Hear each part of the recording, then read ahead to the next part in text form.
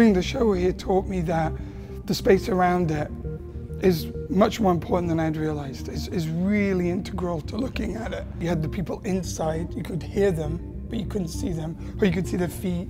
And then you had this crowd out front, kind of gathered, watching the people inside. When a group empties out from it, you're like, it's kind of unbelievable that that many people could be held by it, you know?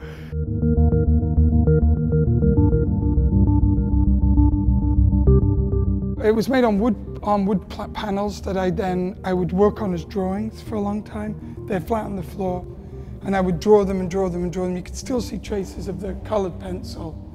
So then I would cut out the holes, and then I would add in clay for the positives, and then we would cast it from clay into plaster using a waste mold, and then they were lifted and then just assembled together with the bolts. Now these would be flat on the floor, and I would just be rubbing them, you know, to get the different heights and different. So it's this very sensual, very kind of bodily activity, almost like making sure that the piece vibed on that.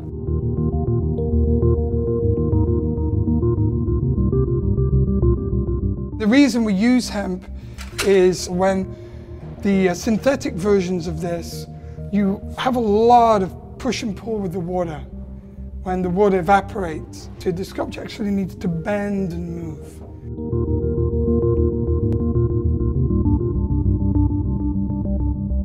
You get these cracks and fissures, and you get these weird moments where the two plasters dry at different temperatures and they kind of warp.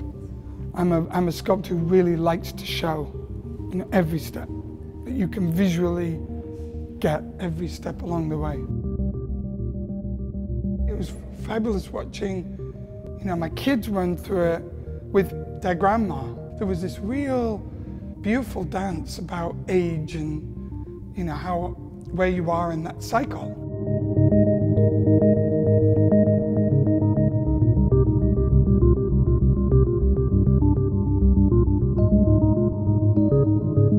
My dream was always to make a complete environment, you know, to make a giant sculpture park for me and friends and my collection. But with this piece, it just moved very quickly. It kind of outpaced me, and I quickly realized that the viewer became the figure.